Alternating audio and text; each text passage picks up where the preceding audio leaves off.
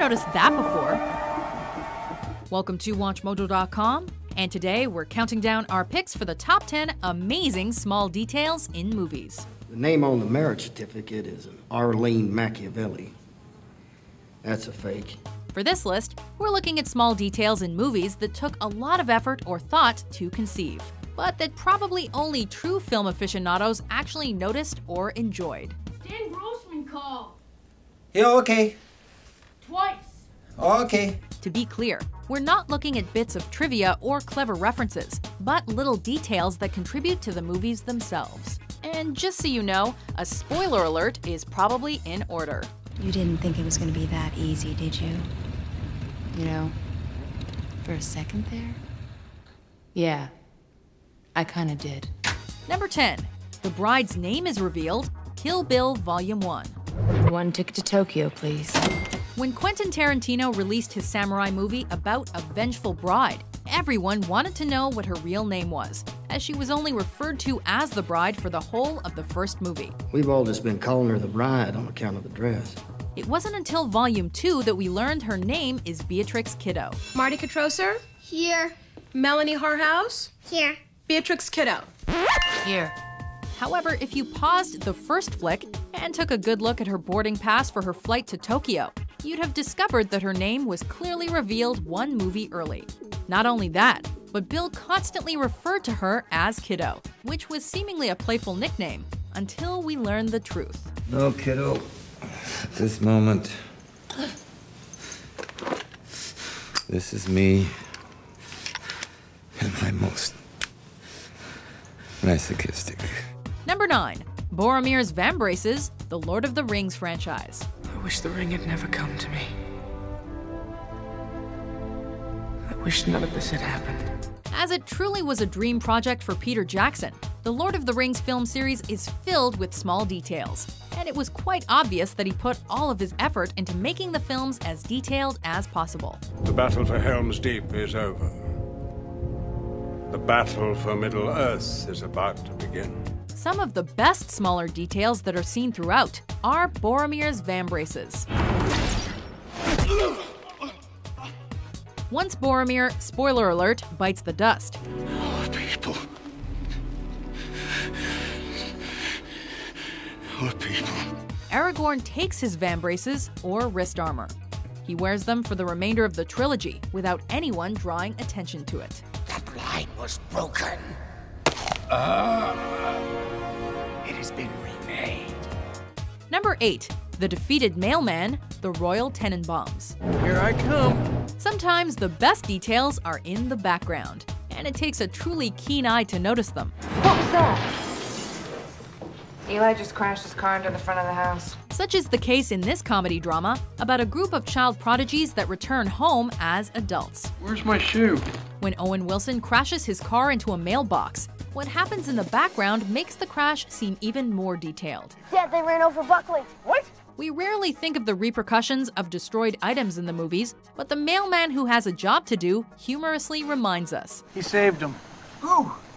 Dad, he pulled him out of the way. Clearly defeated and upset, he walks by just out of focus, and those of us who've noticed him make a note to treat our mailman just a little bit better. I need help. So do I. Number 7. John Doe's Diaries, 7. It's more comfortable for you to label me insane. Mental note. On the off chance you ever get to work in Hollywood, be prepared to work very hard if you're on the set of a David Fincher movie. Very true.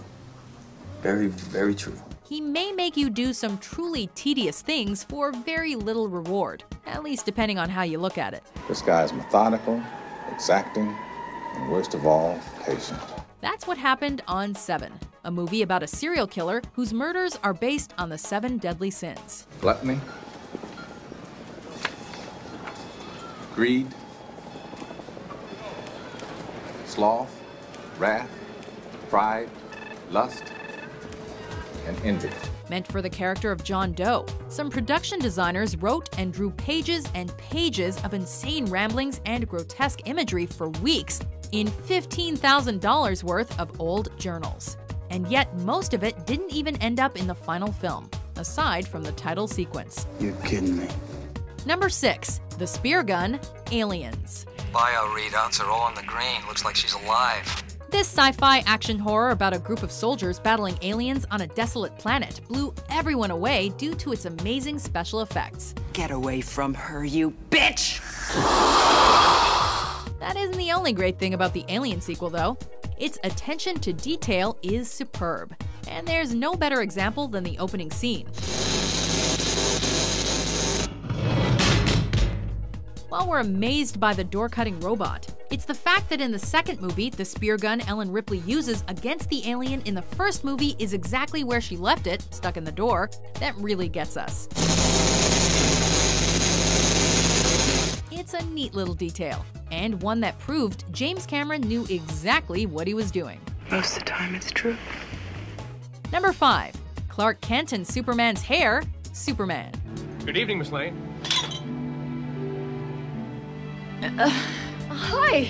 Obviously, when you're a superhero, you'll want to disguise yourself in order to remain anonymous to the general public. Lois, for goodness sake, didn't you hear me knocking? Uh-huh.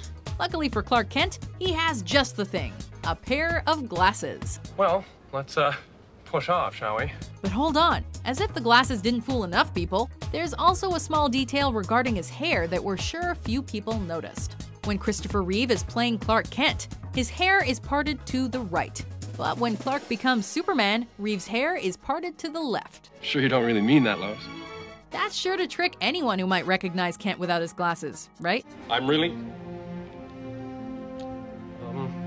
I was, at first, really nervous about tonight. Number 4. Windshield scraping, Fargo. Yeah, it would have been cold out here. Heck yeah. With a plot that follows a man who hires 2 criminals to kidnap his wife, this neo-noir black comedy sounds dark enough, but it's also sprinkled with hilarious little situations. You darn tootin'. Anyone from cold, snowy climates will be sure to laugh at Jerry's attempts to scrape the ice off his windshield, only to throw the scraper on the ground in frustration. But it's the way he returns to the scraper, picks it up, and continues on that gets the biggest laugh. And it's the fact that the filmmakers didn't overlook the small details of the climate and how it actually affects people that got it on this list. It's cold, Margie. Watch your step, Margie. Most movies would end the scene at the breakdown, but Fargo shows the hilarious realism of just what needs to be done in a situation like that. Oh yeah, got a front coming in. Yeah, you got that right. Number 3. Lone Pine Mall, Back to the Future. Crazy drunk driver.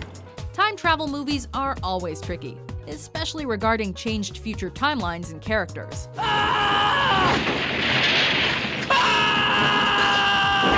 This classic, which follows a teenager who has to ensure that his parents get together after he accidentally messes with their meet cute, is filled with interesting details, but none trumps Lone Pine Mall. Brett, it was great. Everything looks great. Before Marty travels back in time, he meets Doc in the Twin Pines Mall parking lot. I had a revelation, a vision, a picture in my head, a picture of this. When he's in the past, he accidentally destroys a pine tree belonging to Old Man Peabody, the owner of the land the mall is situated on.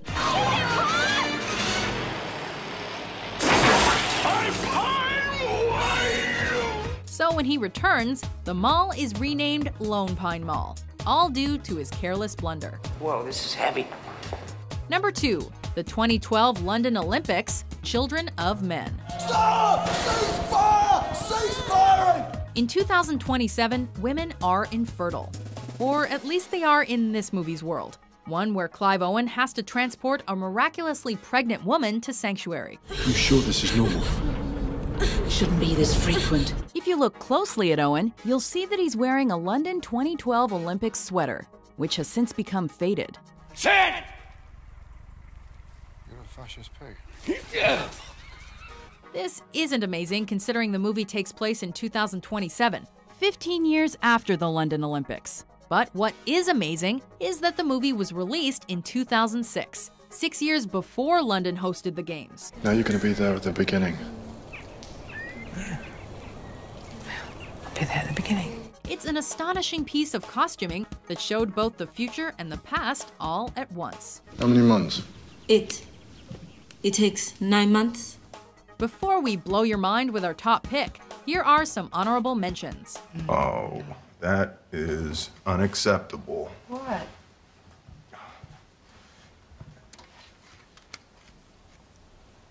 Best album ever made. Well, there's a lot of really cool stuff here. Don't see a wheel or 3 more wheels. Well, I was just wondering if maybe you're not busy tomorrow night. Yeah. Would you like to come over to my house for dinner and meet my mother? I mean, I can't guarantee you she's gonna like you, but... Customers sitting there with food in their mouths. I don't know what's going on. 1 minute, they're having a Denver omelette. Next minute, someone's sticking a gun in their face. Number 1. Twins, The Matrix. The Matrix is a system, Neo. As if The Matrix didn't mess with your mind enough, here's one detail that we're sure you missed. You have to understand, most of these people are not ready to be unplugged. When Neo goes into what he thinks is the Matrix with Morpheus, the captain of the Nebuchadnezzar teaches the computer programmer a lesson about agents by distracting him with the woman in the red dress. Were you listening to me, Neo? Or were you looking at the woman in the red dress? I was... Look again. Freeze it. Like Neo, we can't help but look at her. But in doing so, we miss the fact that all the citizens on the busy street around them are literal copies of each other, like a large group of twins out for a stroll. This isn't the Matrix. No. It's a fantastic little detail that shows just how random and artificial the Matrix is. If you are not one of us, you are one of them. Do you agree with our list? Game over, man. It's game over. What's your favorite small detail in a movie? Mom! Oh, I understand. For more detailed top 10s published every day, be sure to subscribe to WatchMojo.com. How did you find me? I'm the man.